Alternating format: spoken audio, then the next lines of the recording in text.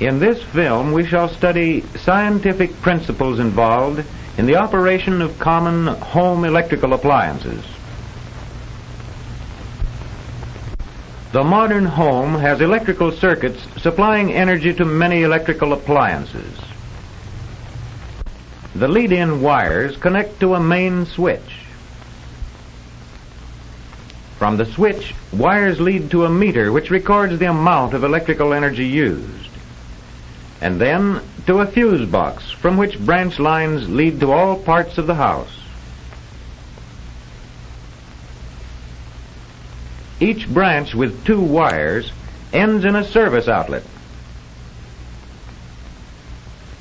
An appliance such as this lamp with a plug completes the circuit.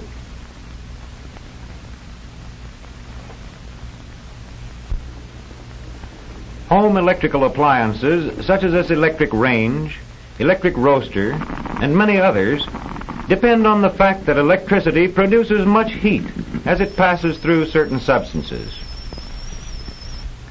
These electric heating appliances are used in cooking foods, in the sick room, and in laundry work. Of these, the electric iron is the most widely used. The iron illustrates the principle of the common electrical heating appliance. This pressure plate holds the heating element firmly in place. Sheets of mica separate this heating element from the metal of the iron. Mica is an insulator and does not easily conduct electricity. The actual heating is produced in this resistance wire. In this iron, the resistance wire is wound around a sheet of mica. The passage of electrons through the resistance wire produces heat. This heat is transmitted to the base of the iron. The motion of the electrons is a representation of an alternating current. Overheating or dropping an electric iron may cause damage to the heating unit.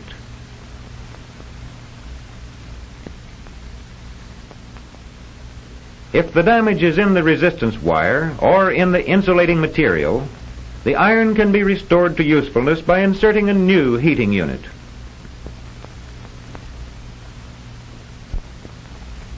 Many modern irons include a temperature controlling device called a thermostat. The principle of the thermostat mechanism is shown by this animated drawing. At the top is a strip consisting of 2 metals welded together. As the iron cools, the strip again straightens out and makes contact. Electrons flow through the circuit. As this iron heats, the lower metal of the strip expands more than the upper metal. This causes the strip to bend and again break the contact. No electrons can flow, and the iron cools. This alternate closing and opening of the circuit maintains a nearly constant temperature. This action of a bimetal strip is the principle of most household thermostats.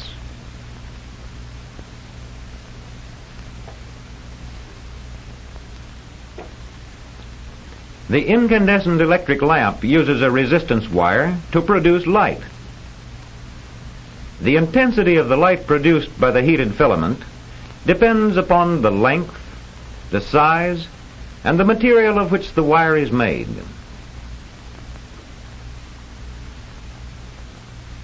Modern floor lamps direct much of the light upward for more even illumination.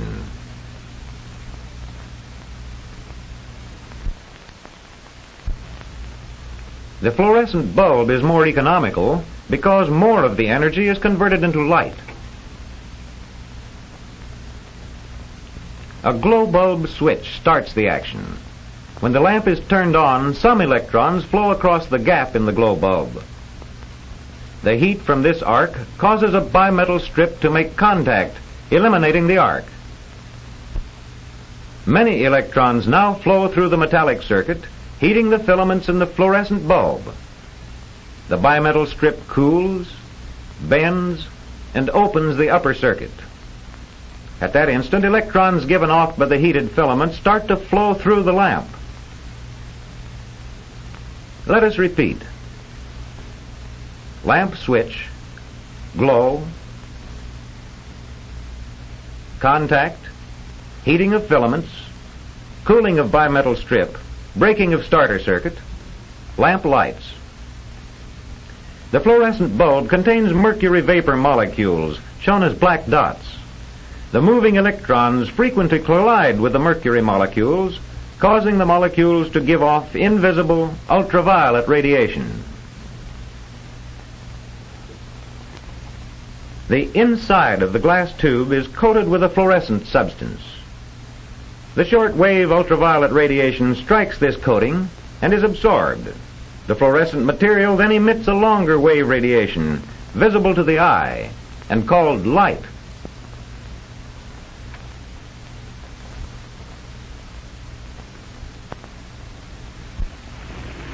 Electricity is also used to operate motors, as in the washing machine, in the dishwasher, in the electric mixer, and in many other appliances of everyday convenience. Of course, all of these motor appliances involve other physical principles besides electricity. The vacuum cleaner is one of the common home appliances driven by a motor.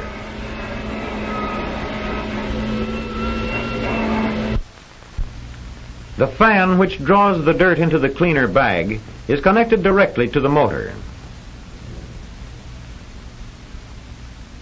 Let us start the motor and see the fan as it revolves. The revolving part of the motor is called the armature.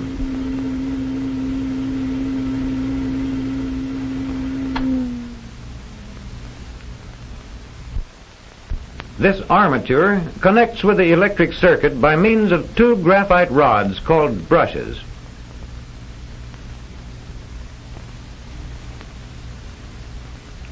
If these brushes become worn down, replacement is easily made by unscrewing the cap over the spring which holds the brush in position.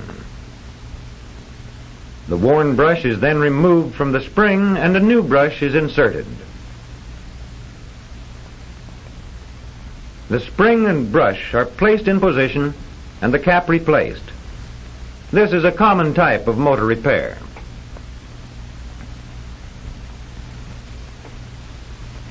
The common type of electric refrigerator also depends upon the use of a motor. The electric motor drives a compressor pump. Pipelines connect the compressor with the condenser and with the evaporator. A refrigerant is used which normally is a gas, but which can be changed to a liquid by compression.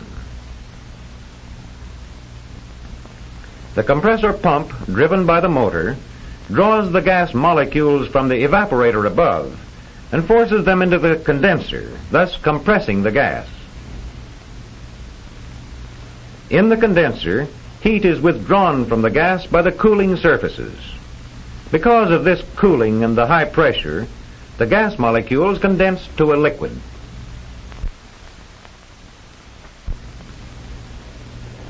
A fan, also driven by the electric motor, is sometimes used to carry away this heat. Here we see the compressor pump, and here is the condenser with the fan in back of it. The liquid is forced into the evaporator through a needle valve. Here, under reduced pressure, the liquid evaporates and becomes a gas. In this process, heat is withdrawn from the freezing compartment. The pump again draws the gas from the evaporator and forces it into the condenser, where it again liquefies, and the cycle begins again.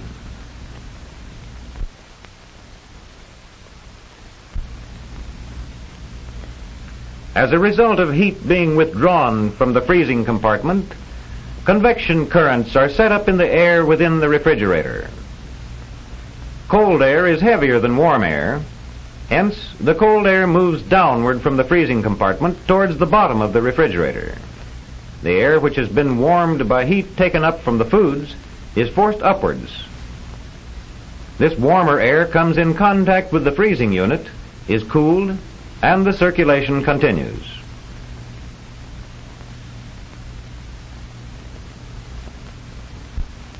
Electrical appliances should be properly maintained.